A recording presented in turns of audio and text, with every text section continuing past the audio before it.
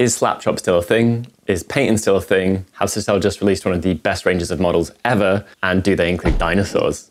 If it is yes to all the above, we're about to have quite a lot of fun. Let's go. What if you want to take everything from Slapchop, add nothing more complex, but maybe just slow down a little bit, or do a couple more steps? If that is the case, then this should be a perfect video for you. Aside from like the eyes, I don't think there was any real detail work on this whatsoever. Not, you know, proper painting.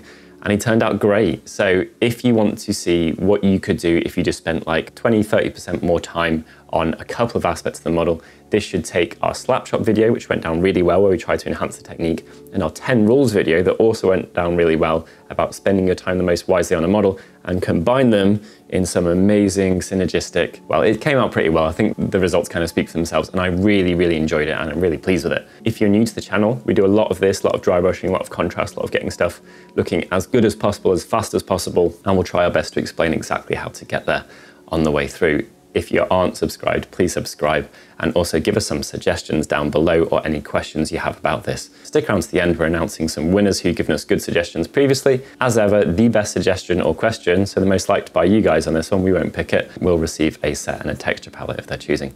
Anyway, let's jump in. Final question. Should I have put blood on this model? I was really debating putting blood on the claws and the mouth. I ended up not doing. Was that a mistake or not? Maybe I'll do it in a future video if enough people want to see it. Anyway, let's go.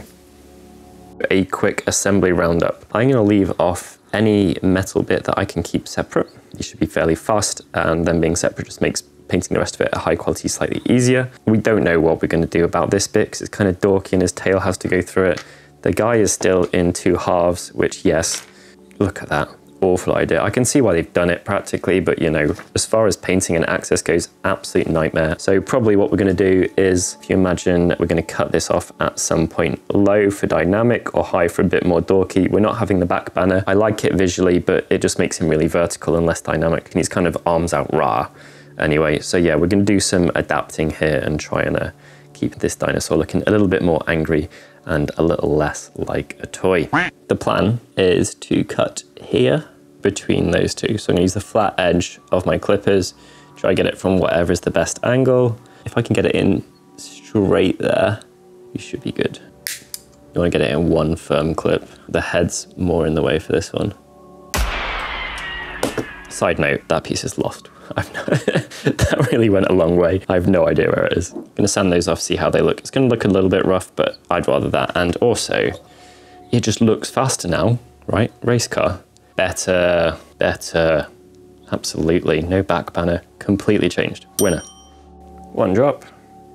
Back the brush. Work it in. Test one finger. Test the other finger. Generally want a little bit more for base coat, so I'll go for 1 and a bit. Always finger first, not brush. We don't want to oversaturate, even if it is the base coat.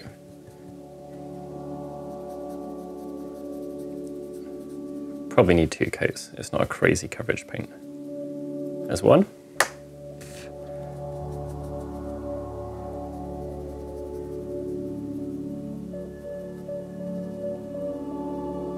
There's 2. All right, first dry brush.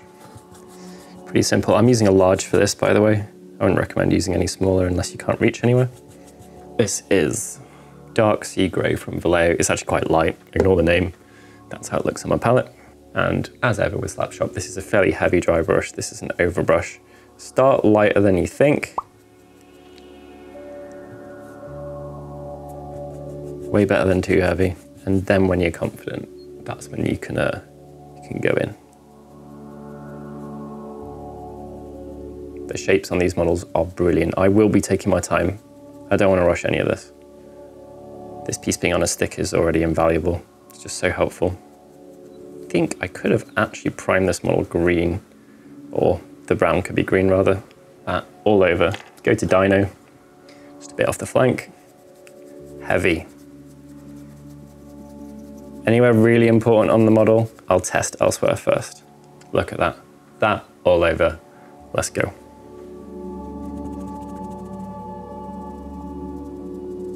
Take your time. Build it up. Let's get some variation within that grey. The point is, we're not doing it 100% flat. It's not brown or gray. There's going to be some bits where there's more brown showing through. There is going to be variation within this step. Make the most of the model, let it do the work. It's going to look awesome. The next step, you can use any lighter white. You could go straight to white. There's nothing wrong with it. I'm going to leave myself room to do that. So I'm going to go for Wolf 1 Grey first. Give the brush a good clean. A little bit of water, we're not oversaturating.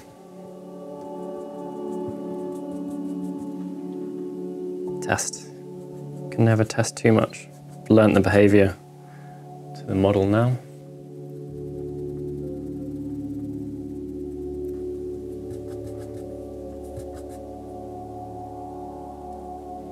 So what I'm going to do is load up the brush. There's a bit more on the brush, but I'm going to use less pressure. I'm hoping that we can get away with kind of faux non-metallics by doing this carefully.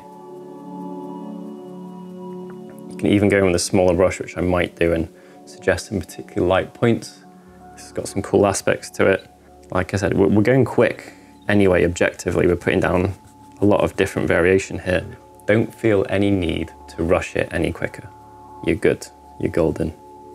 And it's always when you rush, immediately follows regret.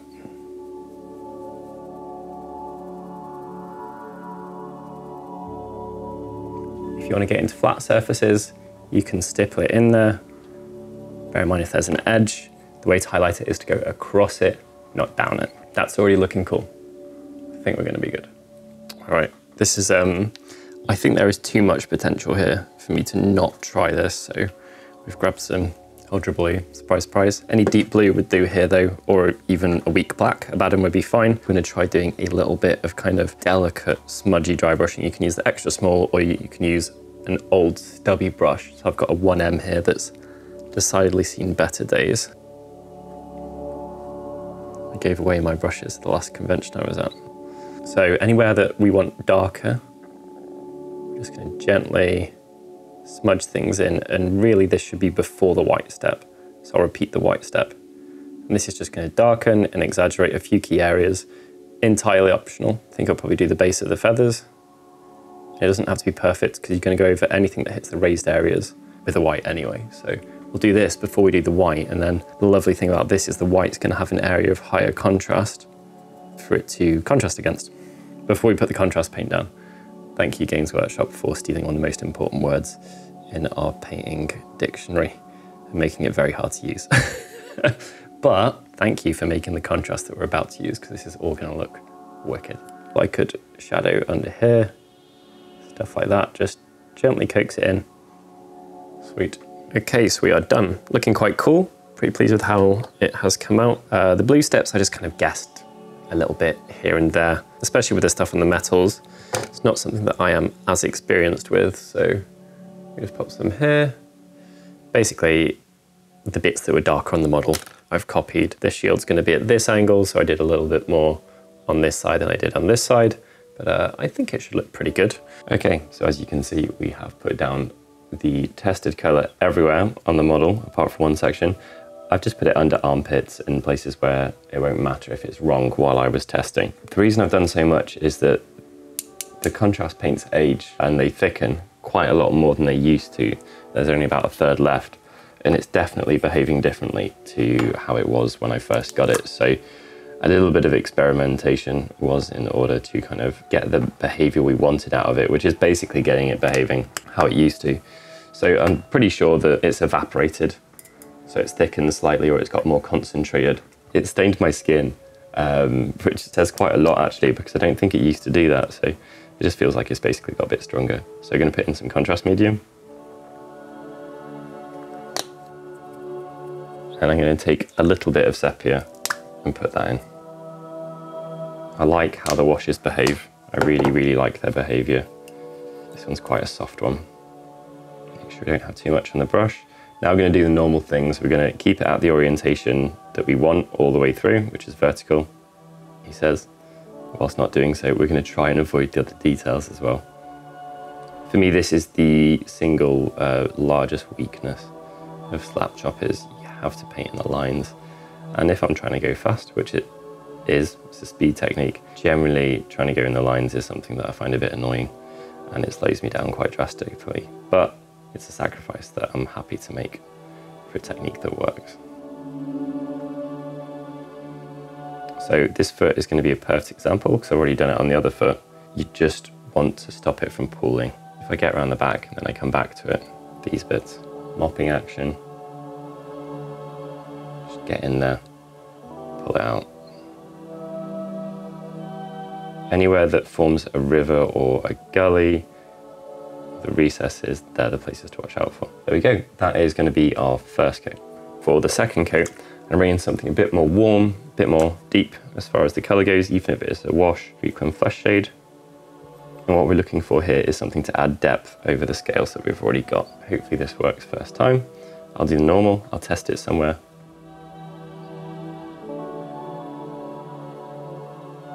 So hopefully you can see it's kind of deepening what we've got there. It is making it a little bit less vibrant, but given that our guy is literally kind of crazy nuts bright yellow, I'm absolutely fine with that. So second coat. You don't have to be particularly like hugely careful with this. Again, you just want to avoid any excess pooling.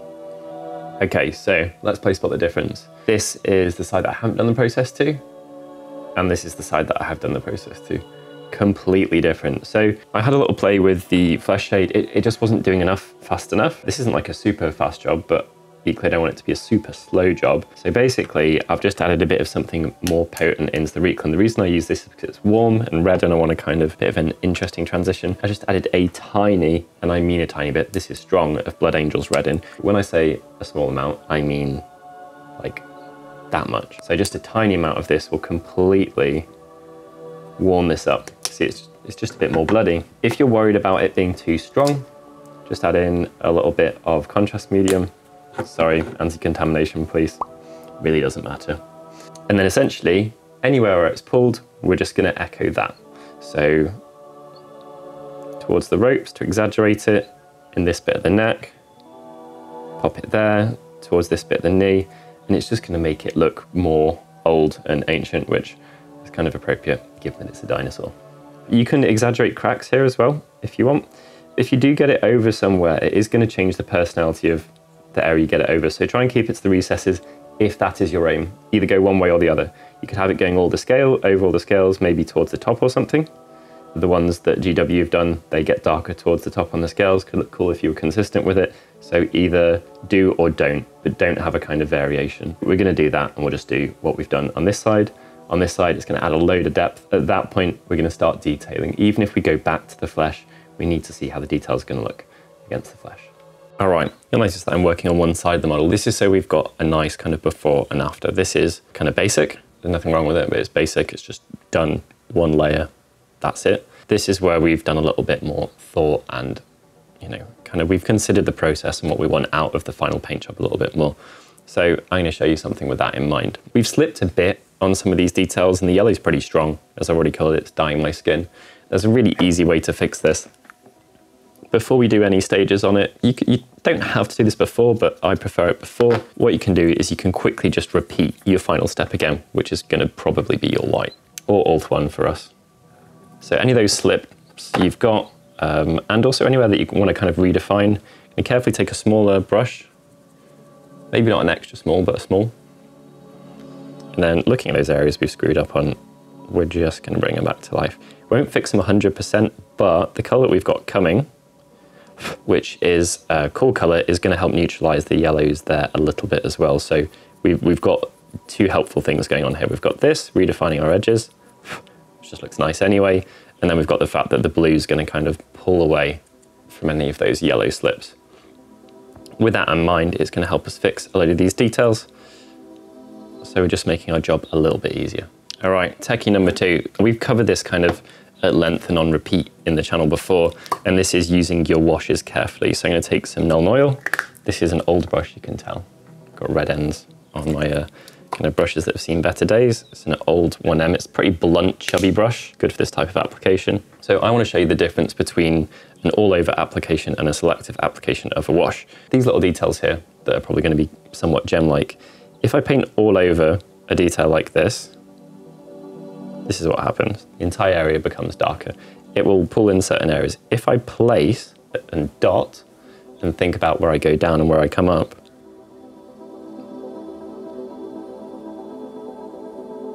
I can dot those gems. Now I could delete all of that and make it like the other one.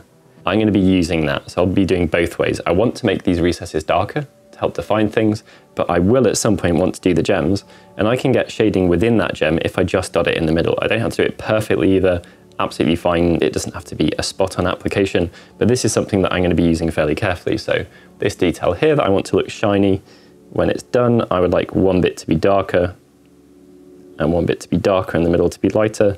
I'm going to be doing that there as well. I'm going to end my strokes where I want it the darkest and push towards it. This is called push-pull, and it's a really, really kind of important part of upping your painting technique, is thinking about the fact that where you lift off with your brush, that's generally where you get the most paint. So I'll put some more on to exaggerate it. Lift off, there's a dot there. That's all we're holding in mind. It's incredibly important. All over is a glaze, like this. You can affect the entire piece to the same degree, whether it sticks out or not.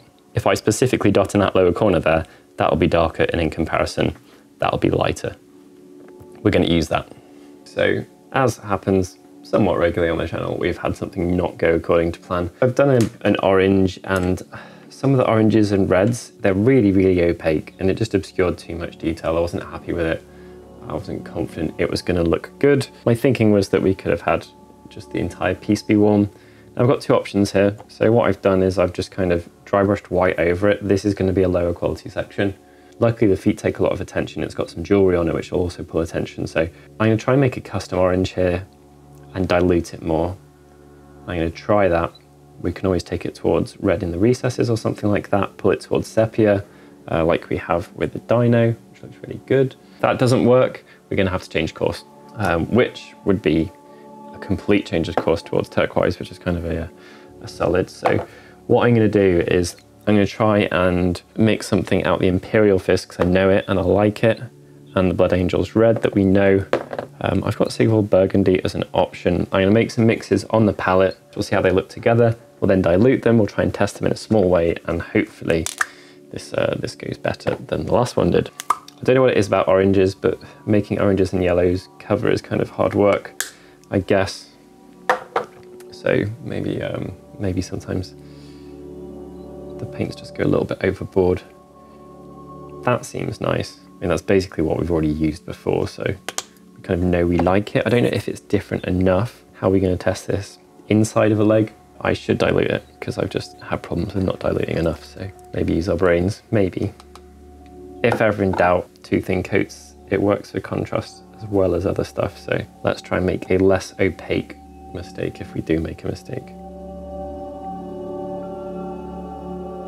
So we don't have particularly light sections to test it on.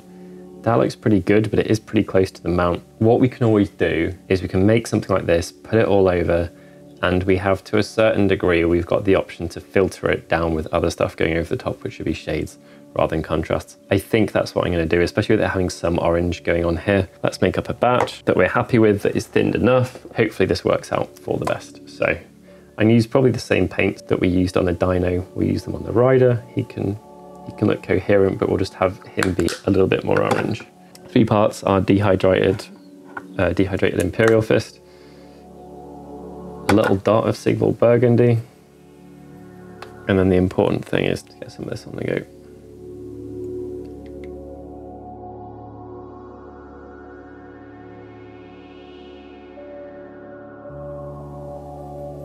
That should be enough. I'm going to give it a go first on already screwed up area. That's better. Thin your paints, guys. That's such a basic mistake.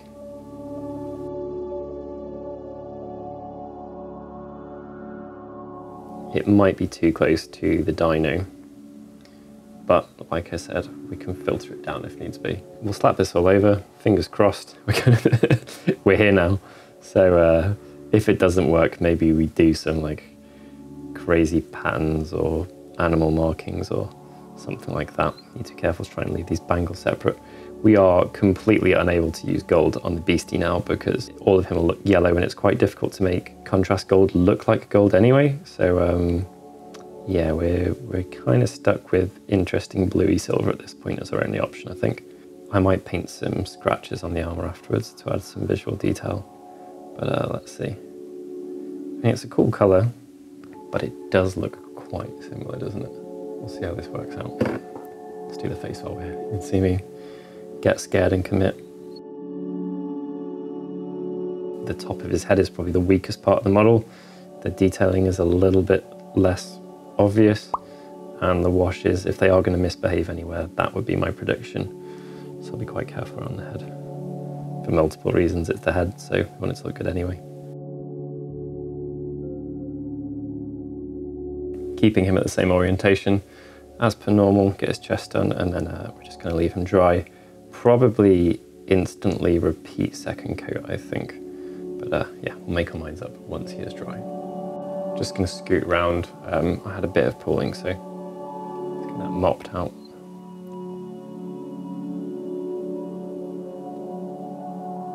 Makes all the difference. We are dry. It's turned out fairly well, actually.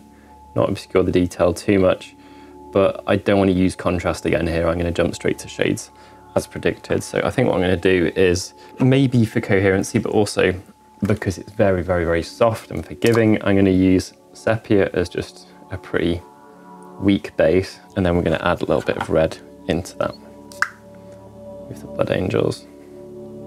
Very strong in comparison. Let's dilute it some more. It's better. Let's have a look how this looks over the scales. There we go. Okay, I think we're going to be okay. We're going to end up with things quite similar. I could always drop a little bit of yellow into this if need be. Like maybe this is what I should have done with the mount. It's just more efficient to use a stronger wash post contrast. Yeah, we'll see.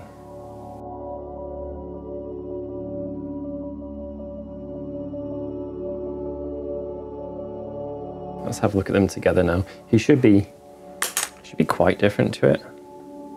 Yeah, he is. That's all right. We can get away with that, I think. Okay, so more detailing now. What I'm going to do is carefully do the armor silvery by dotting some blues on. Basically, it's all going to be either Drakenhof or Nuln or a mix of the two. We'll dot that around like we have before, and then we'll go in and do some kind of fairly worrying work with really strong colors where we want it to be jade. Nuln detailing first, super quick. Very weak these days, Nuln, so fairly forgiving for this. We don't need to worry too much about it.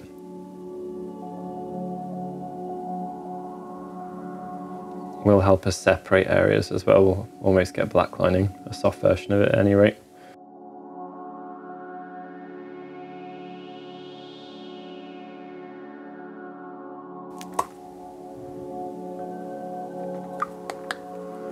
It's got the Drakenhof and the Nuln mixed.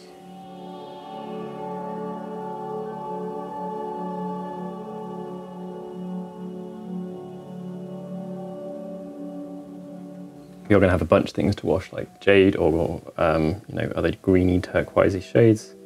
That will probably help. Scary bit, 'cause this is probably my favourite dry brushing in the entire thing.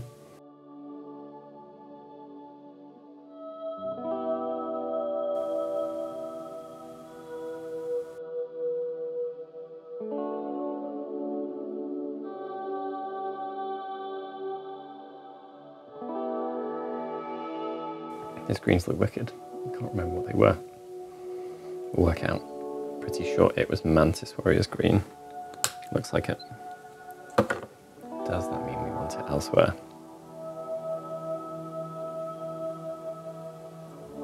Maybe.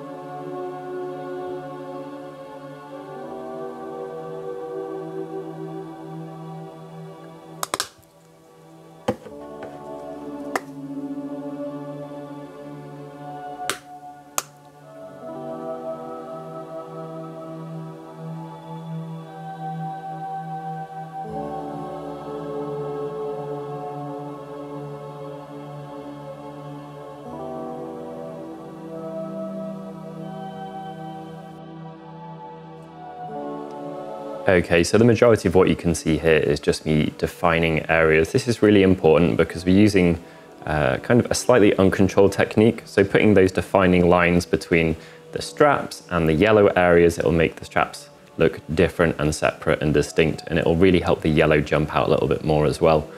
This piece was looking a bit scrappy, I feel, until we added in the little dots of different colors elsewhere, and the feathers in fact worked so well that there's a bit more of an in-depth tutorial coming up on that very, very soon.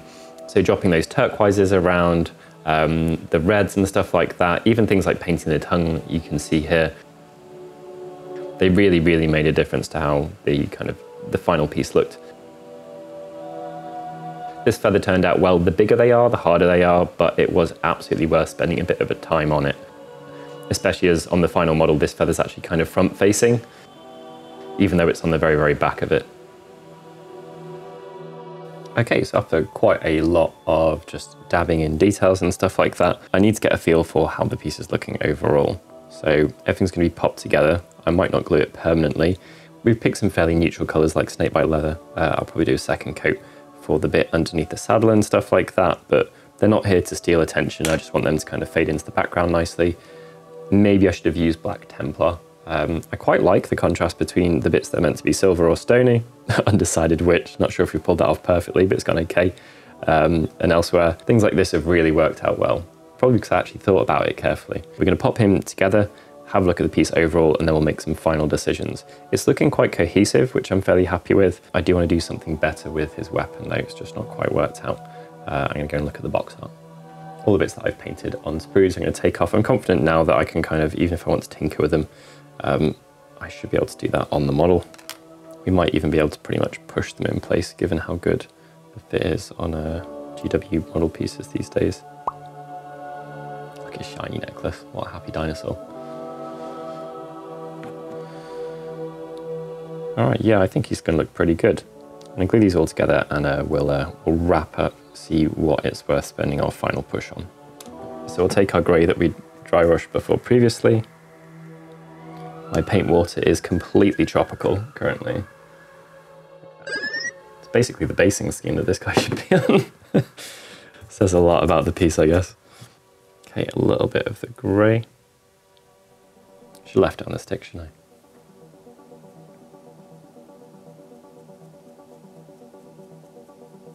So obviously this is going to handle the raised areas. Hopefully we can kind of blue out the recesses and get away with it. Those gems can end up the colour that they were, they looked great. And then transitioning into the white. Cool. And I can glue that to the model and we can just wash it on him. I mean, even that's kind of pulled it back. Just needs a wash and we'll be there. Cool, so basically we have final detailing steps remaining. Gonna catch the gems all over, that'll be boring, but we just gotta do it and it'll be really worth it. Maybe we'll gloss them afterwards. And then there's a few things like the ropes I need to define. I've lost my black Templar. That's why they're not done. So we'll have to mix up our own. Really is kind of punching out nicely though. On a vibrant base, here's our contacts. On a base of that color, let's not drop him in. That would look great, look at that. Okay, so the Drakenhof that we've used elsewhere is what I'm going to use to try and kind of deepen this blade a little, and I'm going to do that in the same way that we've been doing a lot of stuff. I'm going to place some blocks, or some blobs rather, in the center of the areas that I want to shade.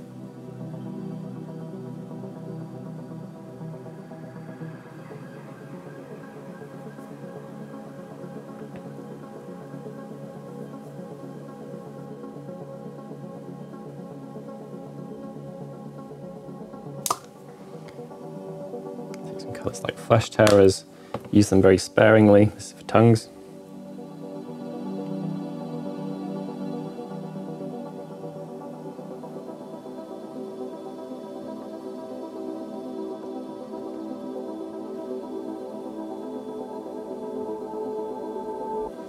I'll wash it down a bit, or at least use it there, and I'll get all the inside of the mouth of it as well. I want it really fleshy looking. We have managed to keep off doing any proper brush painting for all of the model but the teeth. I hit those with some Vallejo ivory. You could use any bright ivory, Screaming Skull, something like that though.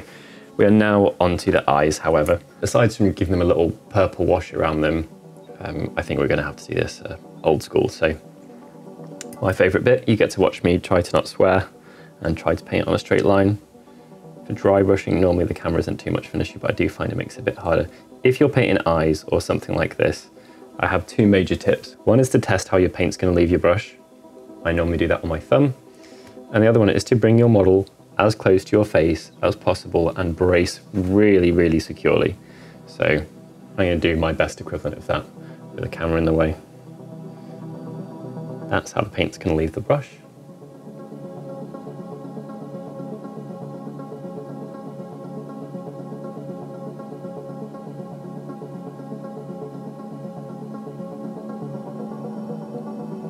That's the first step. Hold your breath as well, that's another one. You don't have to get it in one. You're better getting it in a couple of goes, not lots, because then you have more opportunities to make mistakes. Go for a repeat. I'm obviously not using a tired old brush here, by the way. I'm using a 00S, which is kind of my absolute go-to and default for this type of work. The M's are a little bit fat for this. You might touch the edges of the eyes, the eyelids. So yeah, 00S is perfect. Nice and close, brace, hold breath, cross fingers.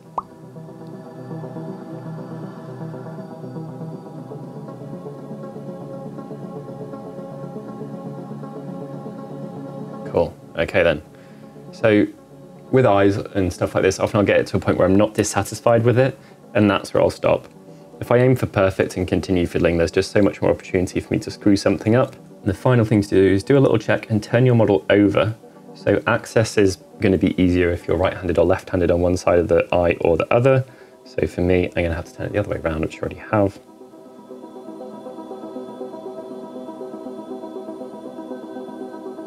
That will help me get the bottom of it and that side of it. Okay, that is as good as we can hope for. And being a realist, that's where I'm going to stop and go away. I'm going to Google some eyes and I'm going to pick one that looks most dinosaur appropriate. So off to Google dinosaurs. Okay, so the next step, I've picked my eyes. I picked one which just got a kind of an essential slit, and then maybe we can just gently wash around it, get away with that, or filter the ivory color with something else over it. I only have to be neat once more. Now what I want to do is check how the dinosaur is facing. That's the angle I'm going to look at it. This guy's kind of looking off in no particular direction, just roaring. The dinosaur though, I feel it should be looking at us from this aspect. So that's where I'm going to try and point the eyes straight at me. Same again, but with a need for a bit more precision. So plenty more worrying. It's really important that the paint is prepared on the brush in a way that's going to leave easily, but not too easily. So that's what I'm going for if you're wondering why I'm fiddling around. This is also why I see a load of good painters with these little dashes all over their thumbs or their model holder. Okay, so looking down at me.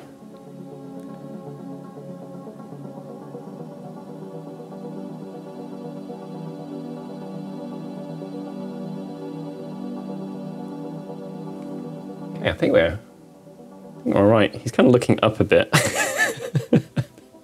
Actually, we're not okay. He looks like he's about to go to sleep. All right, let's take that slit down a bit further. Hopefully we haven't completely screwed it up with a derpy dinosaur. Eyes are so important. I can absolutely see why people just don't bother.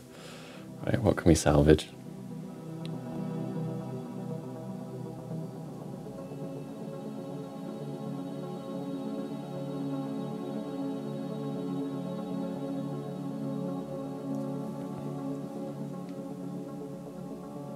That is a bit better. I think that's... Does that fall into the not failure category? I think it does. Quick wash. I like the crocodile ones that were interesting colours. That's made it a bit more subtle. I think we're good. Dinosaur eye done. Acceptable. Good enough.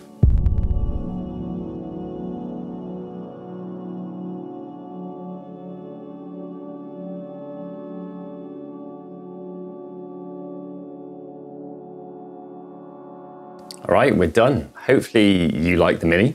Hopefully you found the video useful. I'm gonna run through a couple of kind of post-completion feelings about it now. So I really enjoyed this. I had a lot of fun. I really like kind of racing through the bits that you can and then slowing down and enjoying the bits that you know will make a difference and that your time won't be wasted on. And for me here, that was the additional steps on the yellow beastie, kind of getting that depth into it. It makes it look a bit older, less clean and shiny.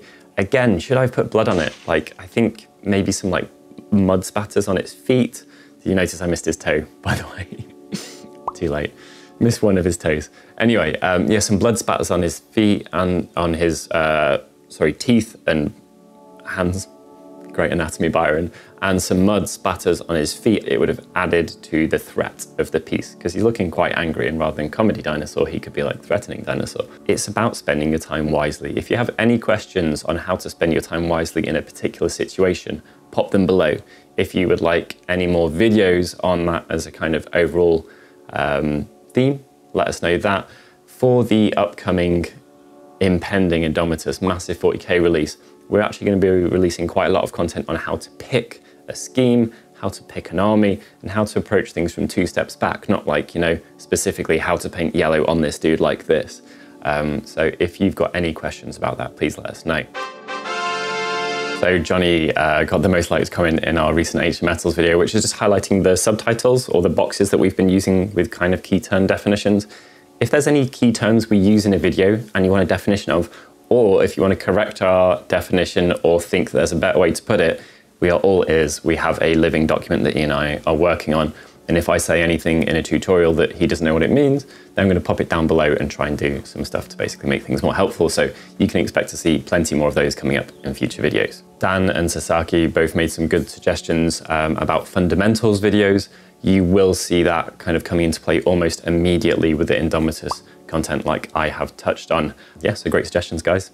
And finally, we've got Forest and Valkyrie from the very, very serious Slapchop Plus video from a while back. It wasn't serious, it was our April Fool's video. Just pointing out how hard it can be to paint sometimes and how hard it can be to dip your brush all the way to the metal, which is definitely not a good idea. Please don't do that, we were joking. Anyway, yeah, guys, if you get in touch with us via Instagram, make a comment underneath this in response to the pin sticky, and get in touch on Instagram. We will sort you out with a brush set if you're choosing and a texture palette if you're choosing, and get it in the post to you.